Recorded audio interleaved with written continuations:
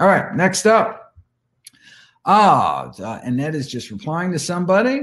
Adele. Spoilers. Yes, indeed. Uninaut asks, should you wait 30 minutes to an hour before or after eating a meal to drink matcha tea? That's a great question. Although, I'll read the whole question just in case. I don't know, you're listening to this as some kind of podcast in the car or something. But for those of you who can't see the screen here, it says, should you wait 30 minutes to an hour before and after eating a meal to drink matcha green tea for optimal nutrient absorption? What we're concerned about is iron absorption. Any kind of tea, doesn't have to be green tea, black tea, any of the teas will do it. In fact, coffee does it too, though tea is worse. And indeed, you should not drink tea with meals. 30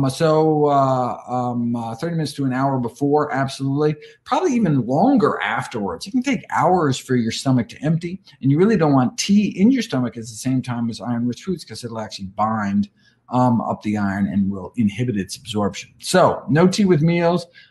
Drink it before, let your stomach drain, and then wait a few hours afterwards to resume your tea habit.